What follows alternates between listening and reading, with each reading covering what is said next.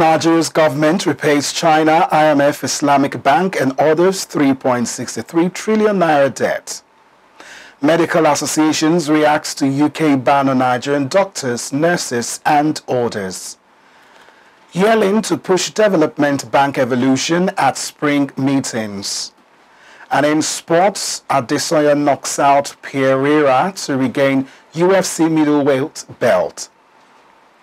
And this is Malachite TV's Global News, reaching you live from the city of Lokoja, the confluent state of Nigeria. My name is Mono Balagugu. Thank you for joining us.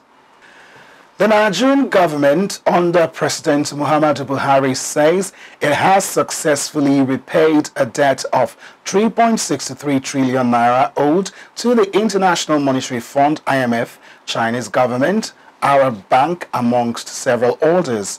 Data from the Debt Management Office, DMO, obtained by journalists revealed that Nigeria spent the said sum servicing its external and domestic debts in 2022. The data also revealed that Nigeria used the exchange rate of 448.08 naira to pay off external debt of $2.40 billion, which amounted to 1.03 trillion naira, as the data explained in detail. The monthly breakdown of how the federal government repaid the debt to domestic creditors in 2022. The Bauchi State Muslim Pilgrims Welfare Board has called on intending pilgrims heading to Saudi Arabia for Ramadan Umrah pilgrimage to be good ambassadors of the state and Nigeria at large. The Executive Secretary of the board, Imam Abdulrahman Ibrahim Idris, made the call while bidding farewell to the 2023 prospective Umrah pilgrims at the headquarters of the board in Bauchi. In a release issued by the State Pilgrims Board Information Officer, Mohammed Sani Yunusa, the board's executive secretary urged them to be good ambassadors, to obey Saudi laws and to portray Nigeria in good light. While congratulating the prospective pilgrims, he advised them to make good use of the opportunity to be spiritually alert, pray for themselves, peace and the development of the country. Imam Abdulrahman, however, warned them against carrying any type of prohibited items along and charged them to do the needful to make Bauchi State proud. The management of Friesland Campina Wamco Nigerian PLC manufacturers of pig milk has apologized to the Christian Association of Nigeria (CAN) for using the crucifixion of Jesus Christ as a metaphor to promote their product on Good Friday, saying the social media's advertisement has been withdrawn. While acknowledging the sensitivity of the social media post, considering the sobriety of the season, the organization said it was neither intended to make light of the significance of the season nor inordinately to exploit the unmatched sacrifice of Jesus Christ. The Executive Director, Corporate Affairs of the organization, Ore Famurewa, expressed remorse in a letter to the President of CAN, Archbishop Daniel Oko, while pleading with CAN to accept the organization's deepest apology. They pledged to prevent a recurrence of such in the future. The public apology by the organization was in response to the Christian Association of Nigerians' demand of an apology from Friesland Campina Wamco Nigerian PLC, makers of pig milk, over its Easter advert, which the body described as disrespectful and offensive. 10 months after a deadly attack on the St. Francis Catholic Church, Owaluwa Owo in Ondo State by gunmen, the church reopened last Sunday, 9th April 2023 for service. Worshippers who defied fears to attend Easter Sunday service expressed pleasure for the reopening of the church. Addressing the congregation, the Catholic Bishop of Ondo Diocese, Bishop Jude Arogundade, lamented the growing level of insecurity in the country. Arogundade appealed to the government to ensure that the attackers were brought to book to serve as deterrent to others. The bishop prayed for the congregants, especially the injured and those that lost their relatives, promising that the church would not abandon them.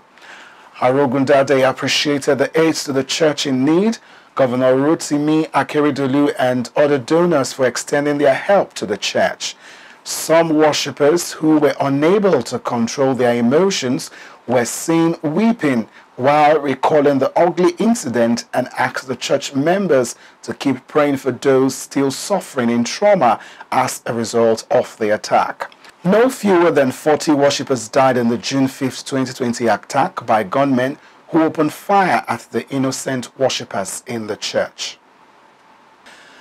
Christians have been told to use the occasion of this year's Easter celebration to pray for Nigeria and the transition moment that will have the new president-elect, Senator Bola Ahmed Tinubu, sworn in on May 29, 2023. The international president of Standup for Women's Society, Barrister Deborah Ijadele Adetona, made the call in a statement through the association's public relations officer, Liberator Bilo Nwogu, while celebrating with Christians faithful across the globe on Easter festival, which marks the resurrection of Jesus Christ. Barrister Deborah advised Nigerians to embrace peace and unity, which are part of the ingredients to build a greater and better society that the citizens will continue to be proud of at all times. She said the season is not only to celebrate, but to touch lives positively, giving meaning to those who have lost hope of living due to the untold challenges they face. As Christians celebrate the 2023 Easter, they have been reminded about the need for them to win souls to the kingdom of God. A pastor at the Holy Flock of Christ, District 8, Lokongoma Phase 1, Lokoja Branch, Elijah Evenemi, and the General Overseer of the Global Overcomers Family Church, Apostle Julius Gabriel Okolo, made the call in an interview with our reporter. Pastor Elijah said, Heaven laid his life on the cross for the redemption of sins, of the sins of men. Christ commanded his followers to go out and preach the gospel to others, stressing that such assignment should be treated with all seriousness. Let's now join Joshua Adinoyi for the rest of the story.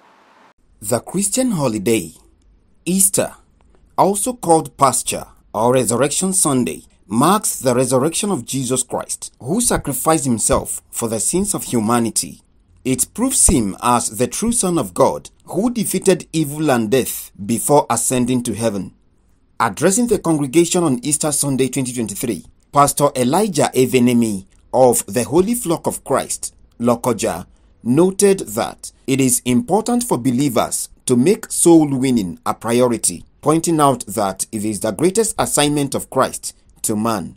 Pastor Elijah enjoined Christians not to be weary in doing good to others, stressing that winning souls to God's kingdom will not only come through preaching, explaining that their lifestyles also serves as mirror for others to see. This resurrection brought justification to mankind. When men sinned in the Garden of Eden, we lost the Holy Spirit, we lost righteousness, and even dominion. But at this day that we are celebrating, Christ regained all those that were lost in the time of Adam. Matthew chapter 28 verse 8 is go into the world and preach the gospel. So preach to the hopeless that there is hope if they believe in Jesus Christ. The General Overseer of the Global Overcomers Family, Lokongoma Phase 1, Lokoja, Apostle Julius Gabriel Okolo, advised Christians to always ponder over the sacrifices of Christ on the cross of Calvary and live righteous lives. Easter is basically the celebration of the success of Christ. He succeeded over processes, the crucifixion, which is his death, the burial, and above all, the resurrection, which is the reason why we celebrate. Because Jesus was not just crucified alone. He was crucified with the whole world. And with the whole world, he went into the grave. And with the whole world, he resurrected. And it's worth celebrating, because if Jesus had failed in any of those phases, in any of those processes, the whole world would have failed along. Songs of victory and dance spice the services as the congregation also listened to teachings.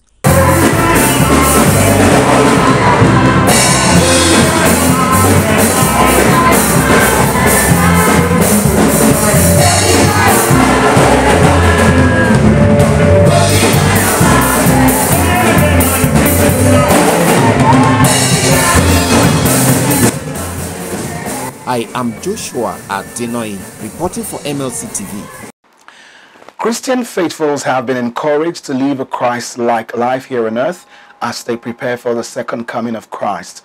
The senior pastor of Revival House Church at Phase 2, Halidu Abraham, and the presiding bishop of the Overcomers Ministry at Agwan TV New Layout, Ben Ajileye, both in Lokoja local government area of Kogi State, made the call during the Easter Sunday service in their churches. They advised believers to live according to the word of God, saying that such will enable them please God in their dealings. Our reporter has the details. At the Revival House Church, the senior pastor, Halidu Abraham, said Easter represents the death and resurrection of Jesus Christ and called on Christians to continually think of the sacrifice Jesus rendered for humanity. Pastor Halidu Abraham emphasized that the resurrection of Jesus Christ brought victory and fulfillment of several prophecies by prophets of the old as narrated in the scriptures. But the fact that Jesus resurrected from the grave is what makes Christianity authentic. He is alive. He is not dead. He promised to come back to life on the third day, and it really happened. That is the hope of the child of God. That is our strength. It is in that name of the resurrected Jesus we pray, and everything about Christianity is anchored on the fact that Christ died and rose again. Our victory, our healing, our deliverances, our salvation, whatever we enjoy as Christians is simply because he died and rose again. And since he did this, we celebrate. And the reason why we celebrate was because he did not do this to show power, to show how powerful he is.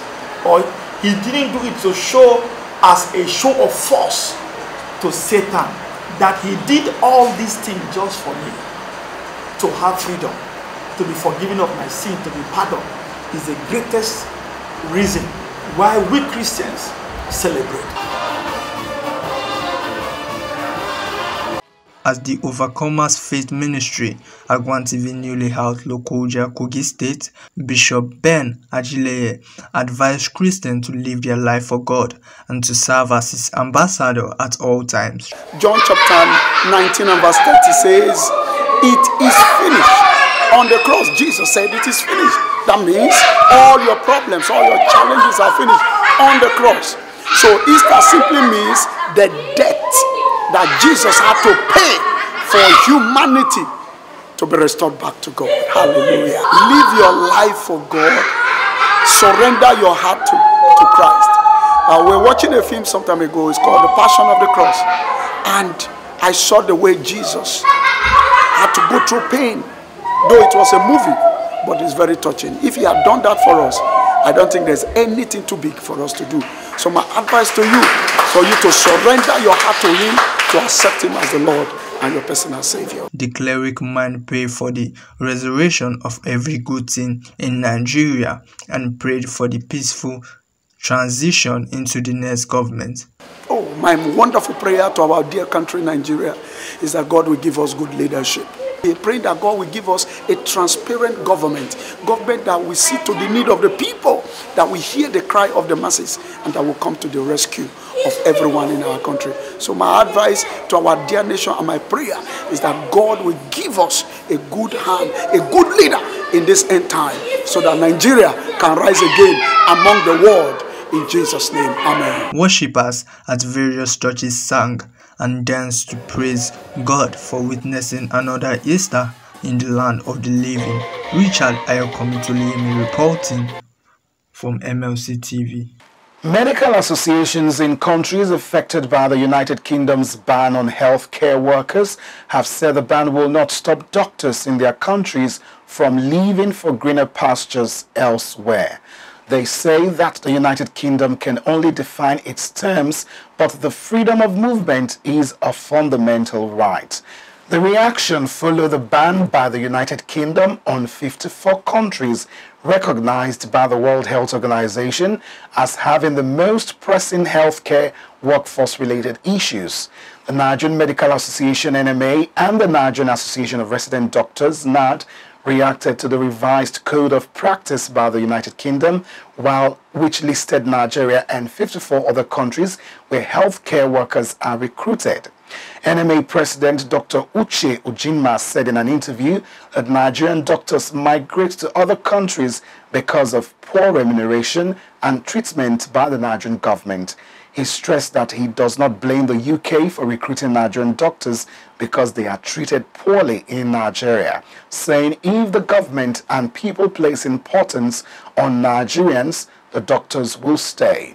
Reports say that Nigeria has the third highest number of foreign doctors working in the UK after India and Pakistan. Other countries affected by the restriction include Afghanistan, Angola, Bangladesh, Benin Republic, Burkina Faso, Burundi, Cameroon, Central African Republic, Chad, Comoros, amongst others. Well, now I'm going on a short break. We'll be right back. Please to stay with us.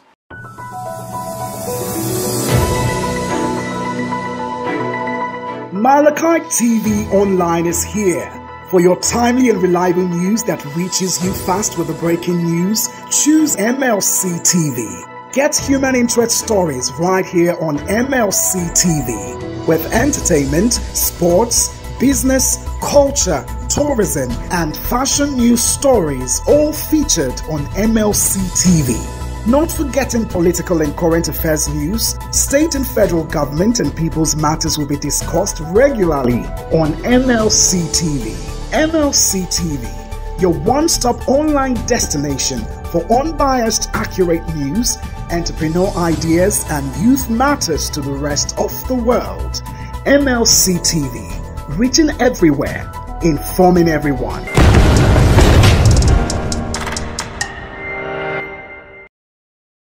Welcome back from the break, and now to stories in politics. The All Progressive Congress (APC) has expelled the senator-elect of Taraba South Senatorial District, David Jim Kuta, for allegedly engaging in anti-party activities and tampering with the process of internal democracy of the party. Jim Kuta was expelled by the executives of his local government chapter of the APC through an expulsion letter which was signed on Friday, April 7, 2023 by 27 lawmakers of the state executives and made available to journalists thereafter. Rising from its meeting on Friday, the excos of Takum local government area stated that they had reviewed, among other things, the report of the disciplinary committee set up to investigate the allegations of gross anti-party activities against Jim Kuta before taking the decision to expel him. They stated that the anti-party activities forming the basis for his action include sponsorship and openly campaigning for a rival political party, the People's Democratic Party (PDP) in Taraba State, and its governorship candidate, express and tacit denunciation of the All Progressive Congress and its governorship candidate, amongst others.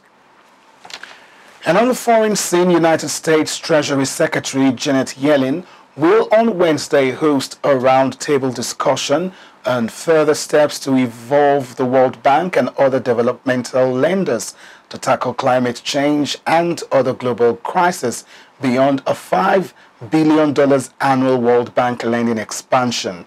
The United States Treasury Secretary in a statement explained that the discussion on the sidelines of the World Bank and International Fund spring meetings will bring together finance ministers from major shareholders and borrowing countries that will cover ways to maintain momentum to evolve the multilateral development banks to better meet current challenges. The World Bank has proposed balance sheet changes that would quickly allow it to lend an additional $50 billion over 10 years while maintaining its top-tier AAA credit rating, a step that bank shareholders are widely expected to adopt this week. U.S. Treasury Undersecretary Jay Shambar said the reforms amounted to a once-in-a-generation transition of the institutions and called the World Bank's plans a down payment on the reforms that would be deepened in time and spread to other multilateral developmental banks.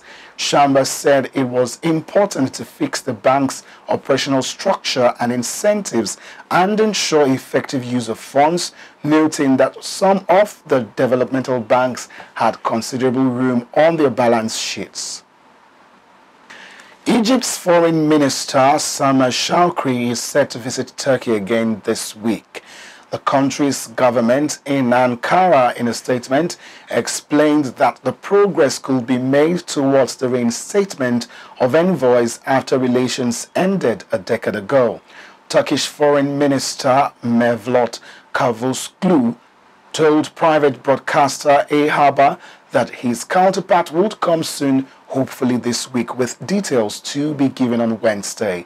Cavusoglu visited Cairo last month, a decade after diplomatic links were cut by the overthrow of Egypt's then president and Ankara's ally Mohamed Morsi. He also visited Turkey 2 weeks ago to show solidarity after the massive earthquakes that killed more than 50,000 people in Turkey and Syria.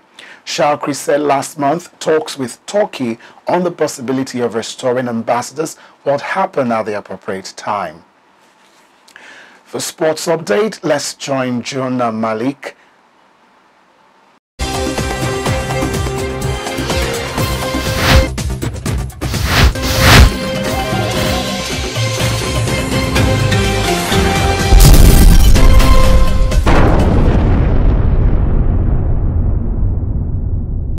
And on sports update, Israel Adesanya has stunned Brazilian Alex Pereira with a knockout blow to reclaim the middleweight crown in the main event of the UFC 287 at the FTX Arena in Miami, Florida. He downed the Brazilian in the second round to avenge his only UFC defeat at middleweight. The knockout came from nowhere as Pereira was initially on the offense. In a post-fight interview in the cage, Adesanya boasted that his last punch had everything, describing it as last hammer fist from the gods. The 33-year-old told the fans in attendance that he hoped they would have the chance to feel the same joy that they felt after his victory. The victory has returned the Nigerian-born New Zealander to the top of the middleweight pile, a weight class that he has dominated for the last 4 years. Still on sports, the technical advisor of Wiki Tourist Football Club, Abdullahi Adamu, has resigned from his position. Adamu, in a letter to the chairman of Wiki Tourist FC, lamented that he had not been given the opportunity to fully function in his office since assuming duty as technical advisor of the club due to interferences by the club's management. According to him, he was rendered helpless, which resulted in the club's abysmal performance during matches. And that sports update on MLC TV News. I am Malik Jonah reporting. Back to Acosta.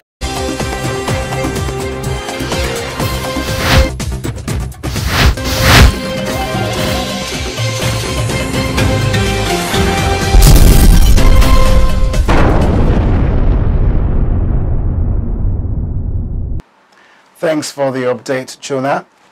Joy Dada will now take us through the latest happenings in the entertainment world.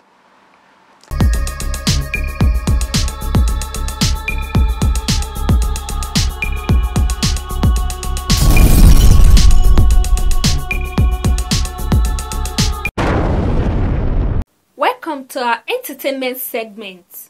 I am Joy Dada. You Edochie delete post about second wife from his Instagram page. Please arrest prime suspect in Instagram cloth vendor's death.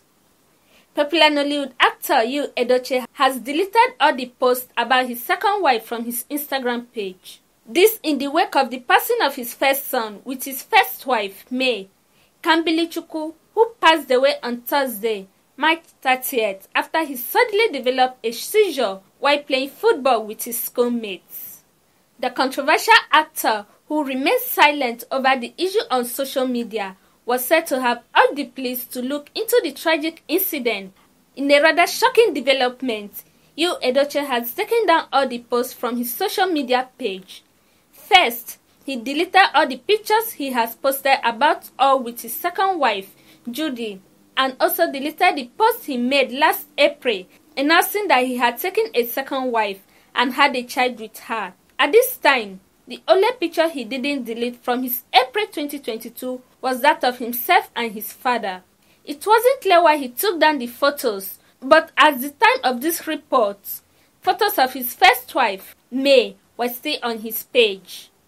The prime suspect in the case of an Ibadan-based Instagram cloth vendor, Adeshina Olayinka, popularly called Kadin, who died mysteriously at Wetland Hotel, Akabo in Ibadan, Oyo State, is currently in police custody. Kedi was found there after the man she was with checked out earlier in the morning. It was gathered that the suspect is currently in the custody of the State Criminal Investigation Department. It was gathered that the suspect, named Sweethead, presented himself to the police at Akabo Police Division, having heard that his attention was needed by the police over Kedi's death.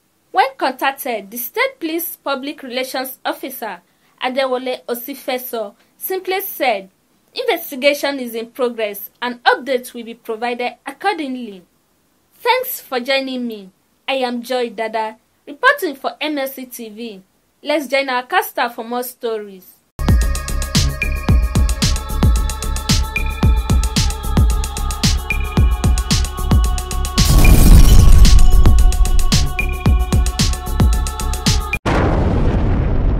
Thanks for the updates. The Chairman, Board of Trustees, Zaria Education Development Association, ZEDA, and Executive Secretary of the NUC, Professor Idris Abdulkader, is dead. Confirming his death, ZEDA spokesman Mohammed Bello Habib explained that Professor Abdulkader died in the early hours of Monday in Abuja at the age of 79. The late Professor of Veterinary Medicine is survived by a wife and 10 children. Until his death, Professor Abdulkader was the chairman of the Board of Trustees of the Zaria Education Development Association, ZEDA, a non-governmental organization, a veterinary medicine professor at the Ahmadu Bello University, ABU Zaria, who rose through the ranks to become dean of the university's Faculty of Veterinary Medicine. He was appointed Executive Secretary of the National Universities Commission, NUC, and relocated from Lagos to Abuja, where he was successfully constructing the magnificent edifice on Aguyin Rossi Way, Maitama, Abuja, which is now the Commission's headquarters. The Shetima of Ibira Land, Alhaji MJ Bajason, is dead. Aged 85 years, he died in the early hours of Sunday, 9th April 2023, and his body was laid to rest at his residence in Kaduna State. The news of his death, which came to all and sundry with a rude shock, has seen several sons and daughters of Ibira Land send their condolences to the family of the deceased. Late Bajason was said to be a great scholar who authored a book and many articles published in local and international languages. He was a teacher, a successful businessman, a mentor to many whose outstanding contributions to the socio-economic development of Ibira Land earned him a traditional title, the Shetima of Ibira Land, which was conferred on him by His Royal Highness the Ohinoyi of Ibira Land, Alhaji Muhammad Sani Umonori of blessed memory. It was gathered that he was instrumental in the establishment of Tau FM radio station and Ovidi Microfinance Bank, as many also describe the deceased as a cheerful and silent giver, a peacemaker, a dogged fighter, and a blunt speaker who always stood on the side of the truth, not minding whose ox was God. May their souls rest in peace. And that is the size of our package today. If you like what we are doing, Do support us by subscribing to our YouTube channel, Malachite TV. Like and follow our Facebook pages, MLC TV and MLC TV2, Instagram handle MLC TV 2021, Twitter at MLC TV1. For your event coverage, appearance on any of our programs, contributions, comments, adverts, placements, or sponsorship, please call or send an SMS to any of our numbers displayed on your screen. Join Malachite TV on weekends to watch our various programs. On Saturday, The Political Arena by 7 p.m. and on Sunday, 6 p.m. Women's World. On Monday, 9 a.m. The Opinion. It's Malachite TV, reaching everywhere, informing everyone. Continue to be your brother's keeper to build a happier and better society together. I am Morno Balagugu, thanking you for watching. See you same time tomorrow. Have a great day.